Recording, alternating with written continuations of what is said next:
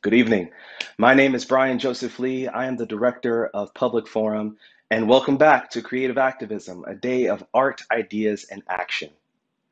I am thrilled to round out this full day of workshops, panel discussions, and conversations with an interview with noted playwright and MacArthur Genius Grant Fellow Dominique Morisseau. This session is co-broadcast with our friends at WNYC's Greene Space. It's a fantastic conversation. I hope you enjoy.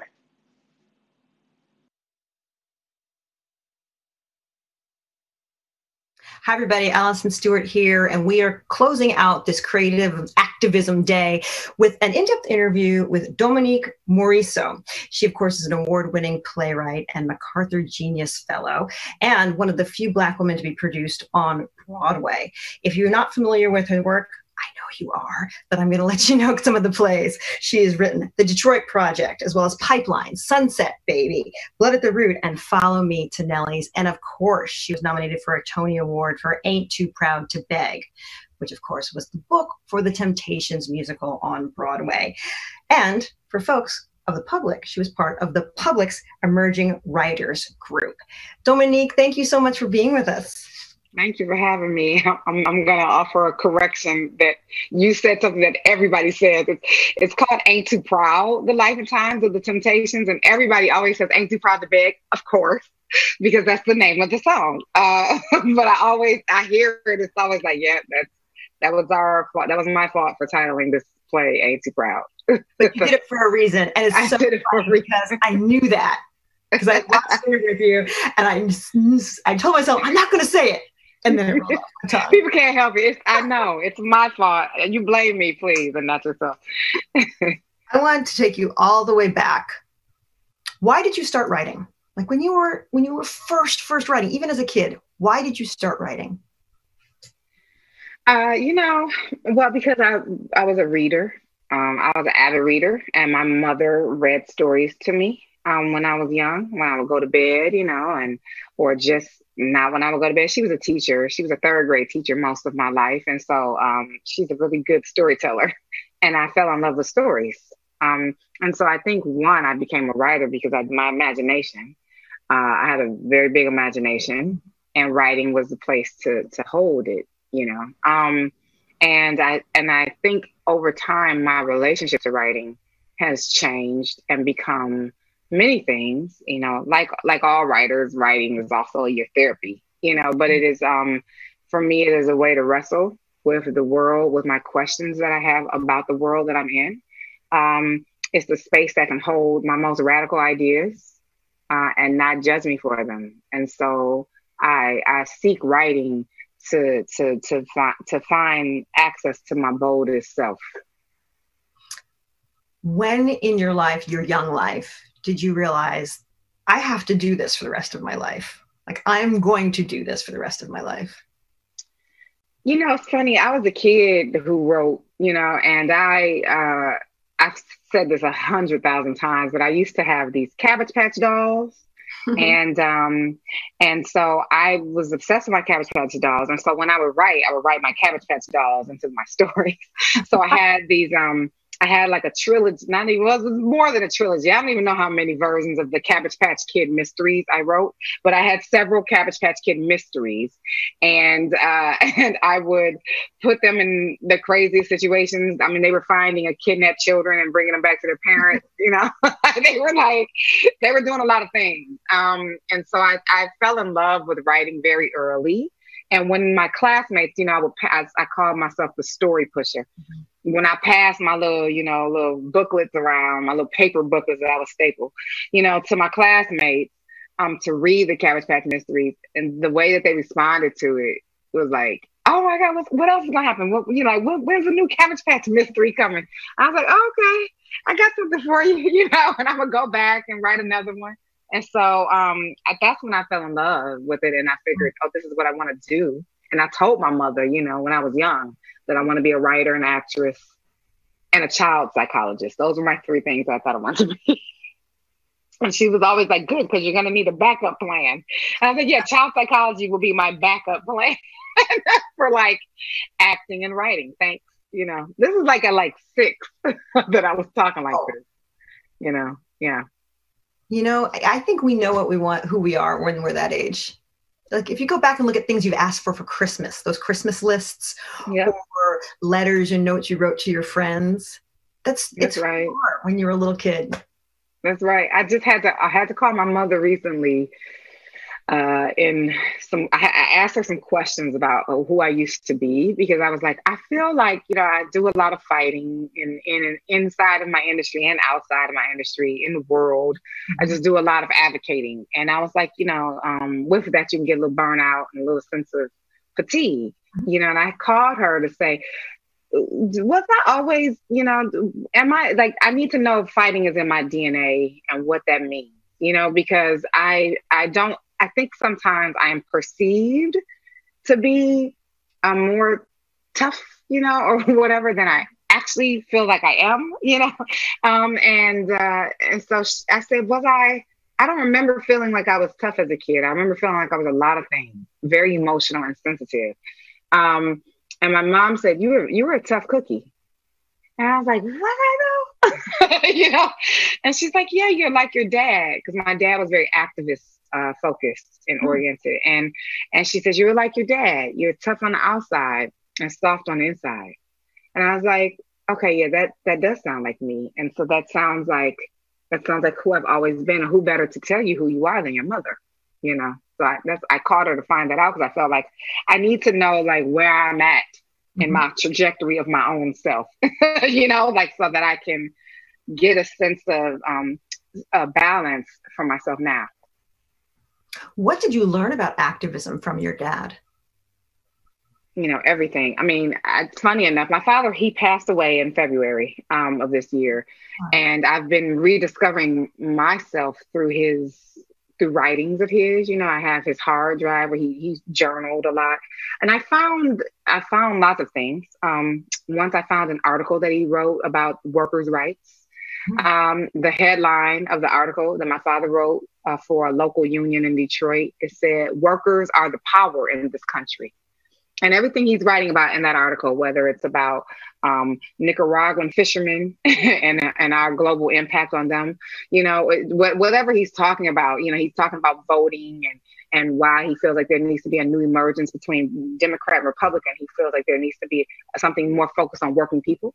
Like he's just, the things he's saying, I was like, oh my God, it sounds like now. And he wrote it in like 1983, and then I literally just found a letter he wrote. I don't know why this is on my computer. He probably gave it to me to print or something. And it's a letter that he was writing to his church and to whomever, to potential donors of a Haitian orphan that he took under his wing. My father's Haitian. Mm-hmm. And when he would go back to Haiti with health clinics with doctors, and he would translate for them to serve like the most rural parts of Haiti, and he met an orphan there and wanted to help put this orphan through medical school.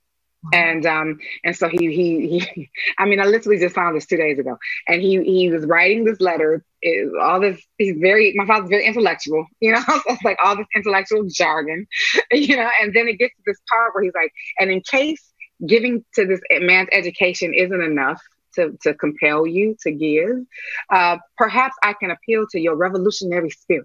And then he starts talking about how revolutionary an act it is to invest in someone like this man in this part of Haiti, in a place where he's relegated to being poor, and society is trying to make sure he stays that way. And I was just like, the things that he was writing, I was like, oh my God, like, dude, I'm this dude's daughter, if ever anything.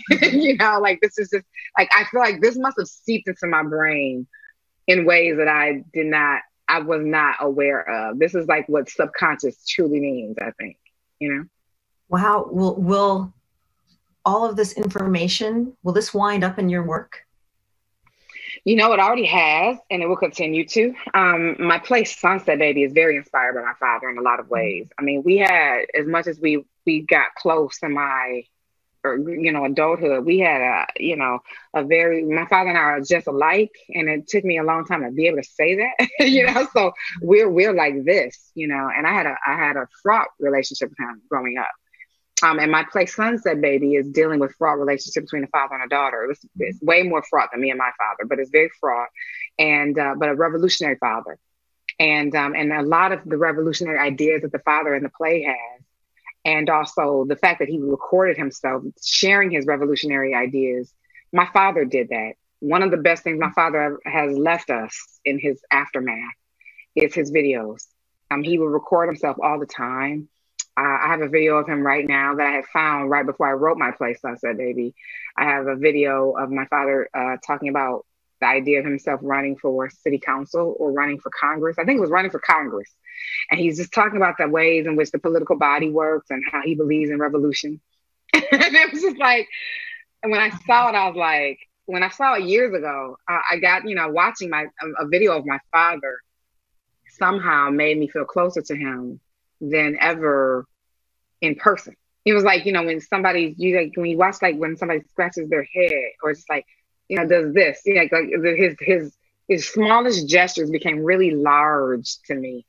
And I was like, wow, like my father, I'm knowing him way more intimately. It was way more intimate seeing him on video. And I got to understand his political mind and also his human fragility. And I captured that in my play Sunset Baby. I used some of those same videos, sort of borrow from that inspiration to use in my play where a father is talking to his daughter through video. You've described your father's sense of activism. How do you describe your activism?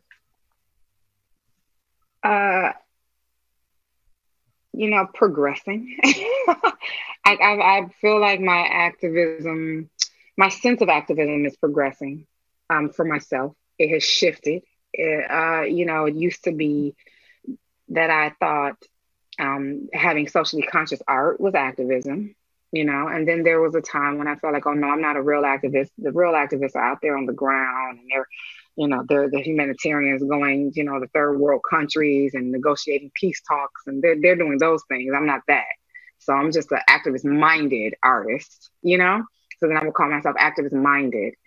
And then I started to, my work started to need, inside of the field that I work within, I've had to advocate and fight and do a lot of pushing to try to push my industry forward, through my own work and in the presentation of my work. If my work's going to be on this stage, it needs to be like this. We need to open up the doors to audiences like this. We need to change the way leadership looks like this, And in my pushing inside of my own field and pushing for others, and in my pushing for things on the street, and in my marching, and in my writing activist letters to governors long before you could do it by clicking a button, Mm-hmm. And when I used to literally write and mail letters to governors or emails, I realized I've come full circle with my definition of myself as an activist.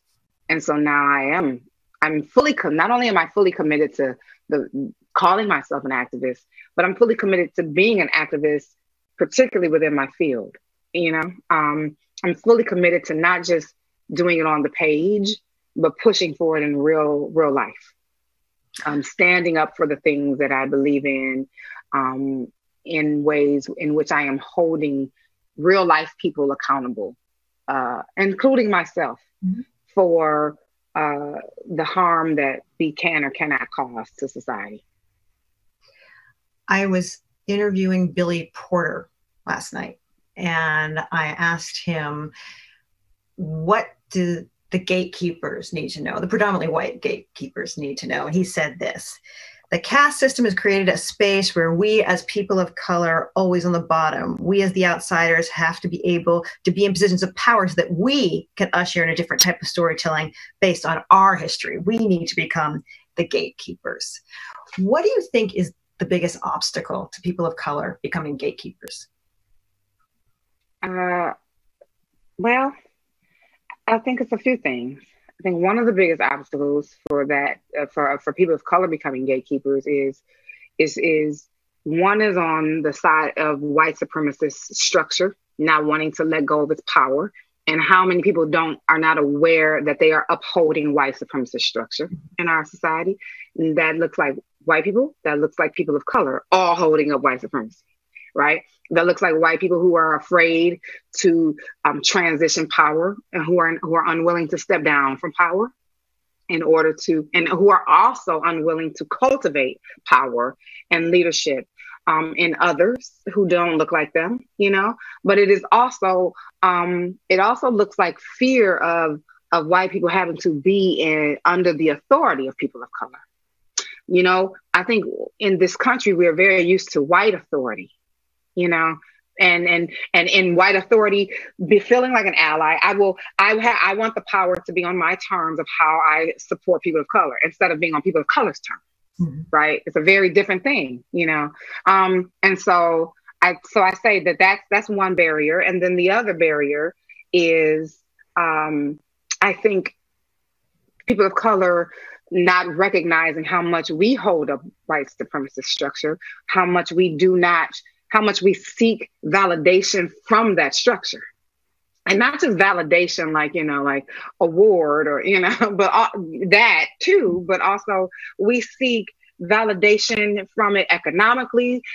We somehow have been obedient to the thinking in many ways that white supremacists, that we have been obedient to white supremacy. There's somehow something that comes through that gaze, or something that comes through that offering is better and can lead us to having the things that we want. So we do a less investing in ourselves and in our own ideas. And that's evidence. I mean, I hate to say this way, but it's also evidence. And it's like, we always want to do the Black version of a white something. You know, let's all get together and do the Black version of this white show, of this white TV show, of this white play. And as if to say that, you know, we want to prove that we can be just as good actors by doing, you know, this white work as well. When there's a wealth of work within all of our very cultural canons. And you don't see other people doing that, you know. So there's, even when we think that we're being subversive, or we're going to be revolutionary, we're going to make this all Black. Why? Why are we doing that? Or we're going to put an all Latinx cast in our town.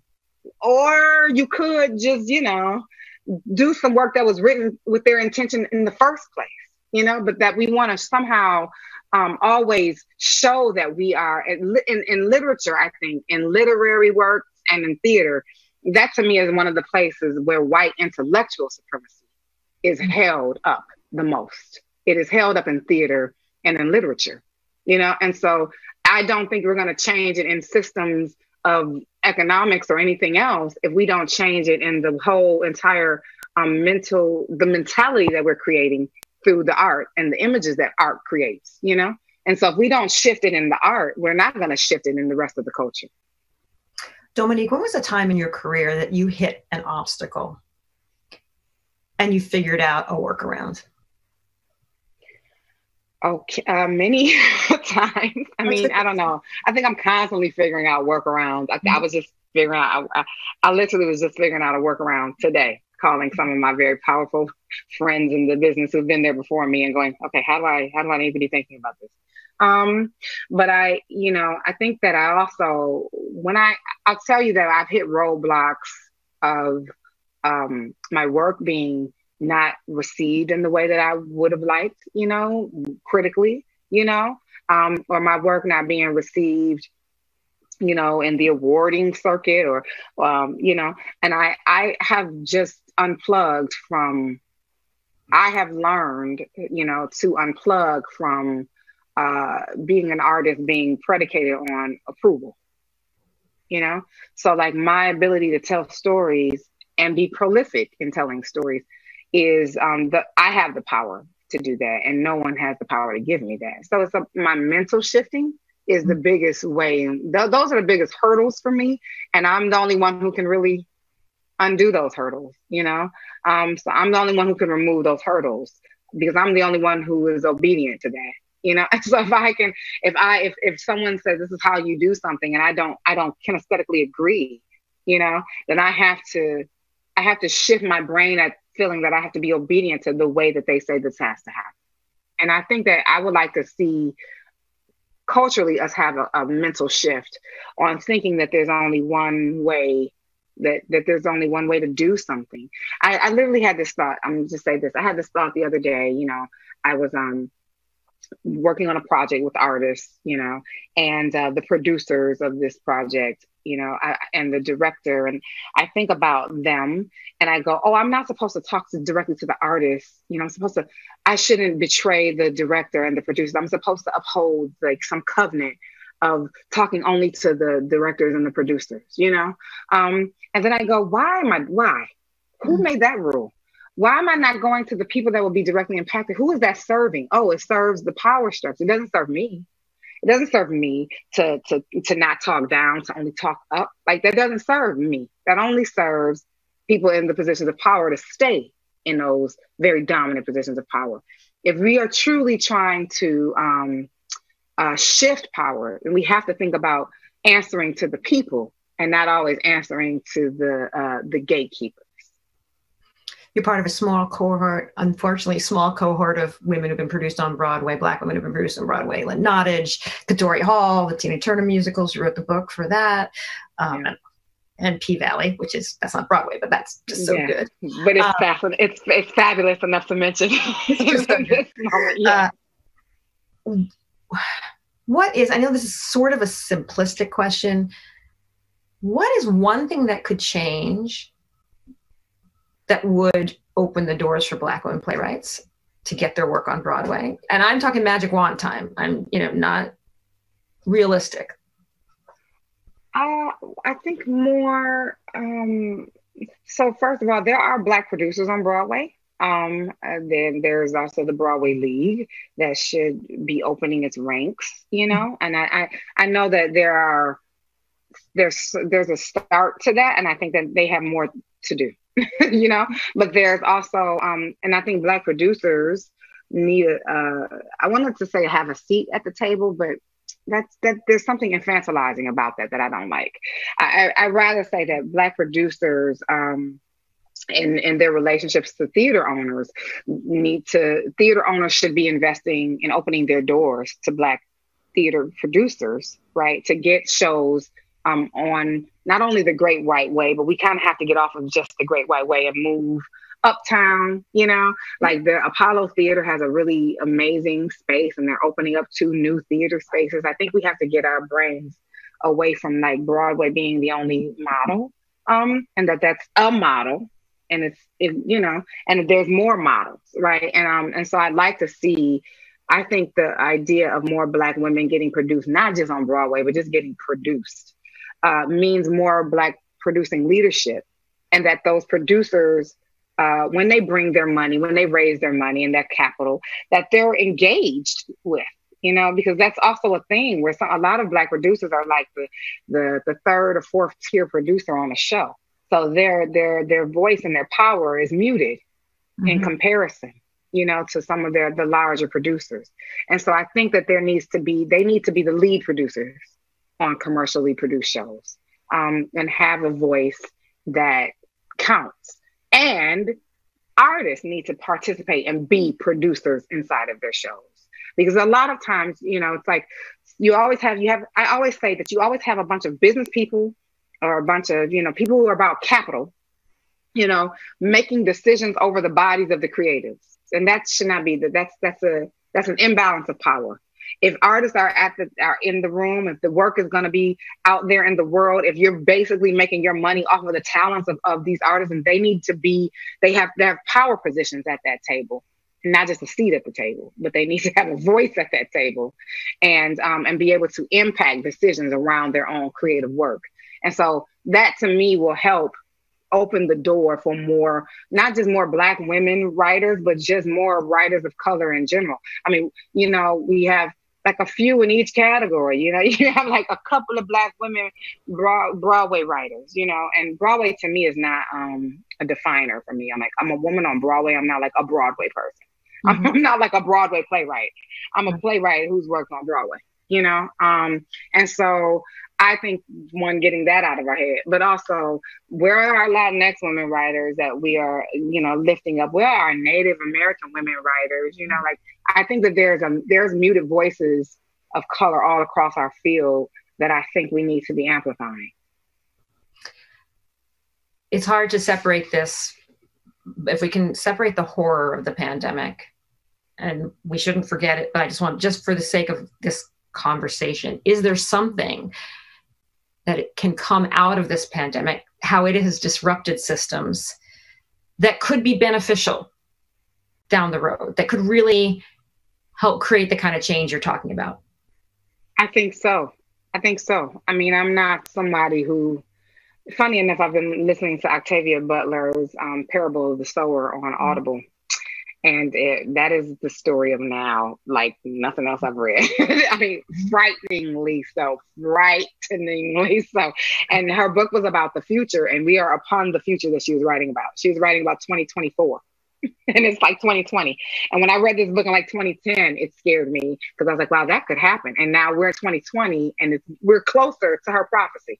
So it's really terrifying. But I bring her up because one of the things that comes up in Parable of the Sower is this idea of not being in denial about the conditions that we're in. Mm-hmm. And instead of all, and so there's a young girl who's sort of like the leader of the book. She's a free thinker. She's renegotiating her relationship with the religion that she's been raised in. She's creating her own religion, which is already like taboo, and she's changing her thinking about what they're going to need to do socially, and no one is willing to get on board with her because what she says is terrifying. Right? like she's like, we need to have emergency packs, and we need to be learning how to garden, and we need to, things that we need to be thinking about. And, and she'll say like, we need to, have a exit strategy of how we're going to, when we're invaded upon, because we will be, what we're going to do and how we're going to move. And every time she brings it up to like her friends and her peers they're like, or things will go back to normal. That was the point, right? Society will go back to normal. And she says, I don't think that it will go back to normal. And I want to be, and I love this line. She says, I intend to survive.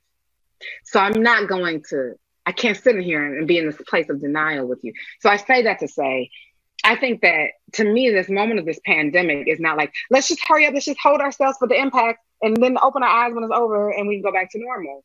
I don't think that's going to happen. I think very much like in Parable of the Sower, we are going to have to imagine a new thing. And we're going to have to watch some stuff tumble and crumble and to the ground. And it's going to be terrifying. It's terrifying to say that to people. So then we want to stop you from being negative. And then we do nothing. And I think that's the mentality that got us into where we are as a country right now. That idea of like, let's just close our eyes and go get back to the good old days. And some of these good old days were not good for a lot of people. For the majority of people, the good old days were not good. So that's not something to go back to. And I think that it's in this moment that we have an opportunity to go, well, if it's going to crumble, out of the crumbling, we stop there, most of us, and we stay in that space of it's crumbled, I don't know what to do, and we get crippled in our fear. And I think out of crumbling comes building, right? And so we can't be afraid to go through the crumble to get to the building. And we have to have vision, longer vision about what we want to build. So this is a great moment because I do think we are going to build anew. And I always say, in I think we're in the second civil rights movement in our country. And out of the first civil rights movement came the emergence of all these Black theaters emerging around the country and in Harlem. There was a Black arts movement and an explosion of a new way of thinking and a new idea and new institutions and organizations to come with it. And I think this is that moment again. Well, we will see. And then also out of that came Latinx theaters emerging around the country and Native American theaters emerging around the country. Out of this movement, we will see that happen again, And I think that rather than getting afraid of it, I think we need to get our imaginations need to open back up. And that's why I started with saying, as a kid, I had a strong imagination. And inside of that imagination, I could conceive of my amazing possibilities for myself. And it's only, I didn't have a no in my brain to say that wasn't going to happen. As I got older, people tell you no, and I started to believe them. But out of myself, I did not have a no button.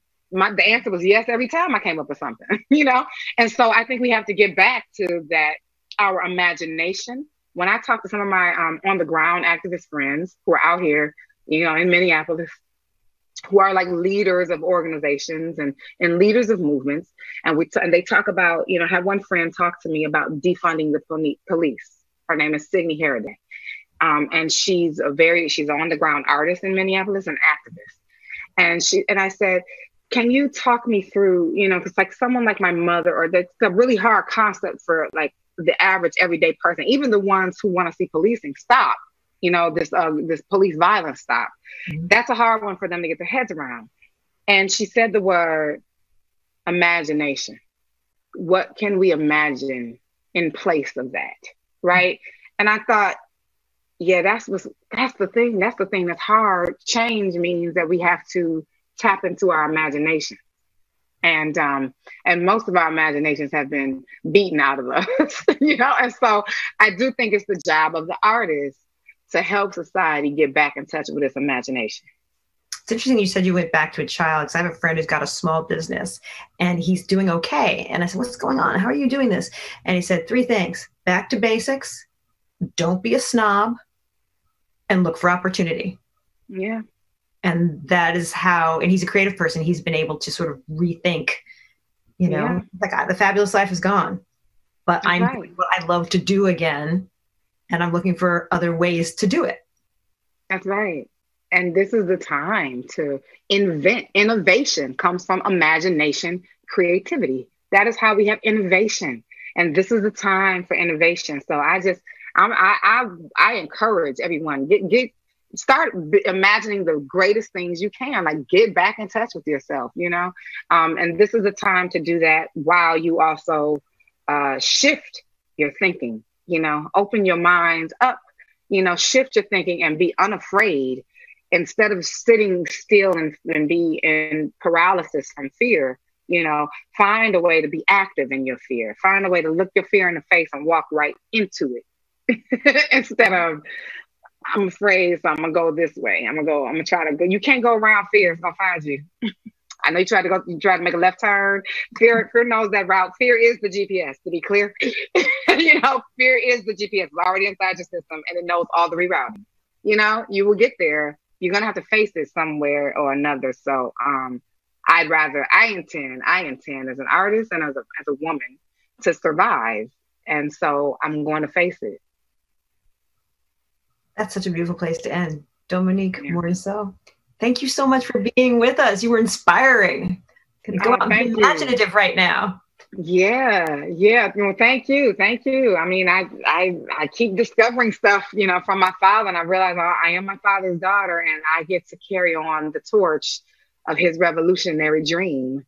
And I'm going to do it, like if I feel very purposed in that. It gives me nothing but peace. And frankly, I don't know, somehow losing my father and feeling tasked with to carry on his vision for the world, I feel it gives me fearlessness in that way. Maybe whoever needed to hear this tonight is hearing it. I hope so. And they'll keep going forward. That's what we hope. I hope so. Dominique, take care of yourself. Be well. Thank you. Thank you. You too, Alison. Thank you for the interview. That was fantastic. Dominique, thank you so much for answering the call, for joining us today and sharing your story.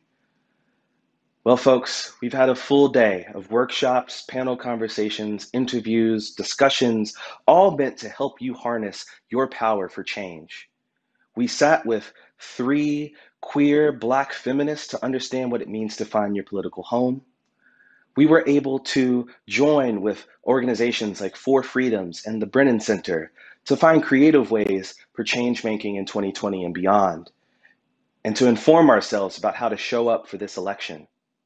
And we sat with some noted authors, poets, playwrights, and thinkers to really get an in-depth view as to what it means to be a creative in this day and age.